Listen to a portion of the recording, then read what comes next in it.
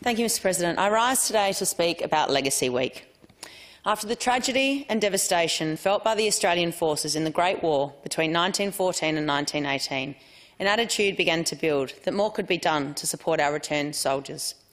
Australians had gallantly fought in Gallipoli, Palestine, France and Flanders, contributing to the conclusive Allied victory.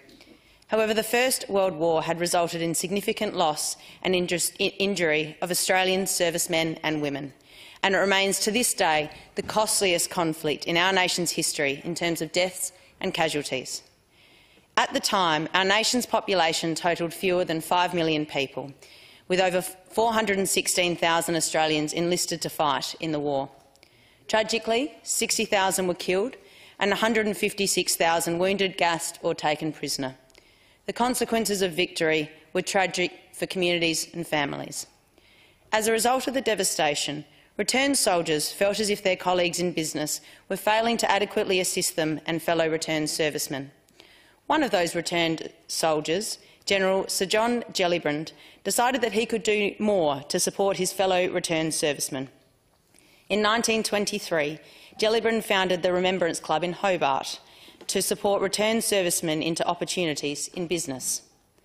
Soon after, Gellibrand urged a former member of his brigade staff to establish a similar organisation in Melbourne. In 1925, it was suggested that these organisations should investigate caring for the children of deceased servicemen. This was the beginning of Legacy as we know it. Today, Legacy is a charity focused on providing services to Australian families suffering after the injury or death of a spouse or parent during their Defence Force service. Families can receive financial and social support from Legacy, who has an acute understanding of the pain and trauma that they are facing. The social support comes from 44 Legacy branches spread across Australia and one in London, and 4,000 engaged volunteers acting as legatees to widows and families of deceased veterans. This wide network of support allows Legacy Australia to care for 52,000 beneficiaries nationwide. Of this number, the Legacy Club of South Australia and Broken Hill care for 4,612 veteran families spread throughout our state. The work that Legacy does to support such a great number of families who have sacrificed so much must be acknowledged. Like many organisations, Legacy has faced increasing challenges due to the ongoing effects of COVID-19. As a charity, they rely on donations to fund their programs. Legacy Week is the organisation's premier fundraising event, which was run this year between Saturday the 29th of August and the 5th of September. In previous years, Legacy Week is carried out by veterans and volunteers, rattling the tins in communities and selling Legacy badges. Legacy volunteers can usually be seen in our communities attending the local sporting games, the shopping precinct or community events to fundraise for this worthy cause. For the first time since 1944, due to COVID-19, the Legacy Club of South Australia and Broken Hill were not able to hold their historic badge appeal in its usual way. Unfortunately, due to the health concerns of COVID-19, many veterans and volunteers did not feel comfortable fundraising in the community this year.